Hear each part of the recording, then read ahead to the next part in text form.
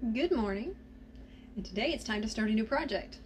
We have a convention coming up in about 2 months, so we are starting a pretty big, well, I don't know if it's pretty big, decently sized project with multiple layers that I need to get started on.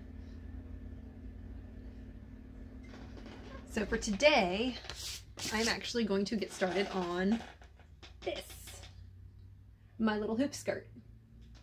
I know technically it's probably a farthingale, but the pattern calls it a hoop skirt, so that's what I'm calling it. So let's get started. Alright, the first thing we have to do is cut out the pattern, and to do that I have to haul out my log of muslin, as you just saw. Laying out the pattern and adding some weights. Oop, and I got a little visitor. Just finding more stuff that I can use to weigh these things down. And there I go cutting. But yeah, there's pretty much just 2 pieces to cut out for this pattern. And so basically, and you cut each out twice. So you're going to have the front and back twice because they're cut on the fold. And then you'll have the side gores and 4 of those.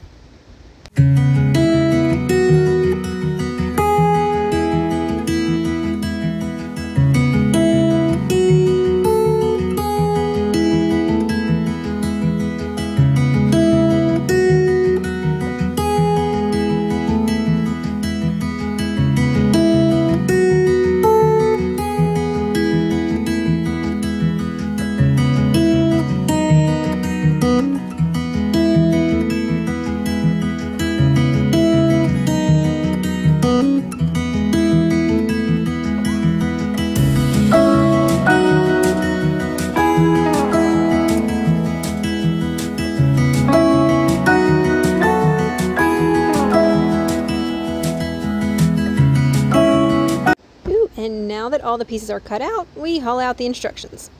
This is actually one of the very rare moments where I actually read the instructions. Although it is a pretty simple put together for the main skirt, you start by adding these side gores to the front and back.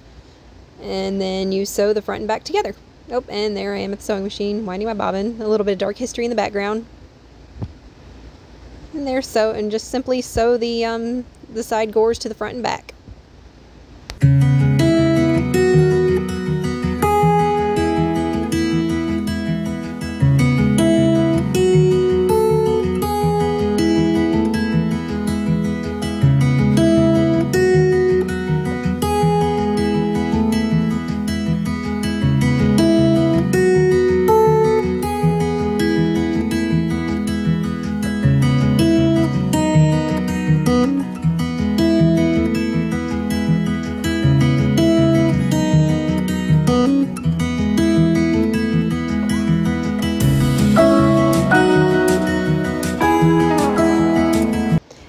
After sewing, I can never stress enough how important it is to iron your seams. First I iron them flat and then iron them open.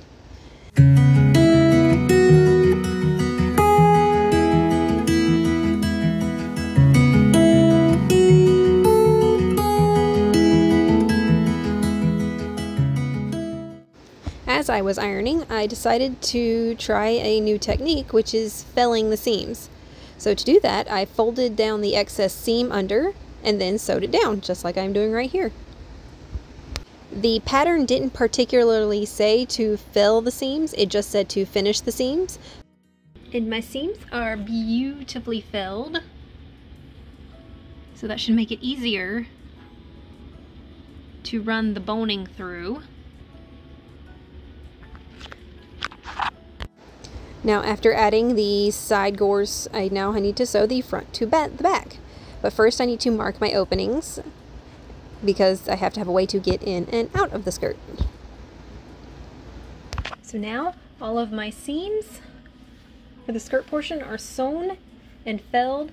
And this is the second time I've gone off the rails with this pattern. I decided to baste down the side seam up until the point where, I think it was about this point, where I needed to stop and then sew it regularly the rest of the way down. So that way, after I felled the seam all the way down, when I cut these basting stitches, this opening will already be finished. And then I can move on to the next part, which is adding the drawstring channel. To add the drawstring casings, what you do is you fold that long piece in half, and then you will pin the raw edges together to the top, front and back pieces of the skirt. And once that is sewn together, you run a string. At this point, I am evening the hem so I can start adding the twill tape. But at this point, I also kind of flatlined on this project and quit recording. And she is done quite beautifully. Yeah, this was kind of difficult. I did not realize how hard running boning was gonna be. Very much a test in trust the process. But now we're done.